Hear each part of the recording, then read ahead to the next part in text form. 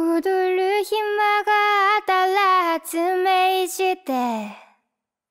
歌う暇があったら発明してライブのブッキング決定発明してそんな発明王に俺はなる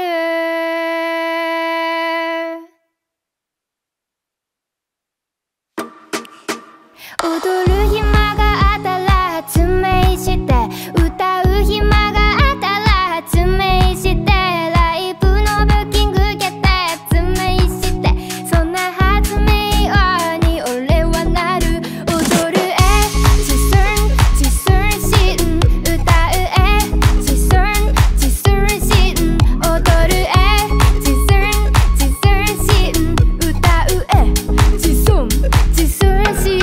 幼少期の頃から家で聴いてた音楽ハウスミュージックサブスクのプレイリスト聴いて曲ディグったならクラブで DJ パソコン開いたなら DTM ソフトはエブルトンライフだけど今作りたいのは蓄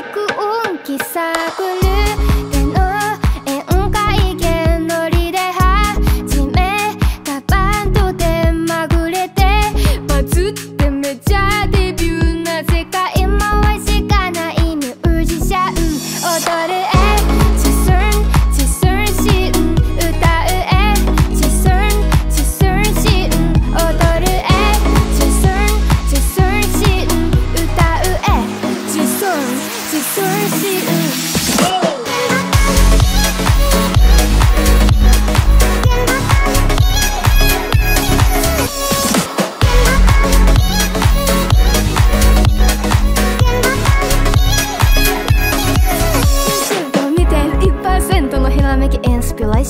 SNS 通してつながる発明家のコミュニケーションインスタ映え狙ったとかウェブニュースで情報収集間違いなくこれからの時代来るのは活動写